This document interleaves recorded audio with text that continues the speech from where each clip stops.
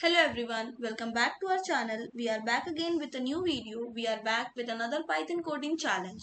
So let's see you can answer this or not. So in this, Python code runs a while loop which reduces a number each time and prints the value, but there's a break that can stop it early. So these are your options. You can comment your answer below. I'll give you 5 seconds to answer. Alright, so let's understand this code.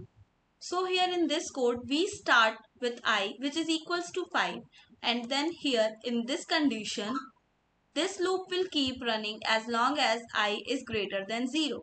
Then in this line, on each loop we subtract 1 from I, and then in this line, if I becomes 2, we use break to immediately exit the loop, and at last we print the value of I.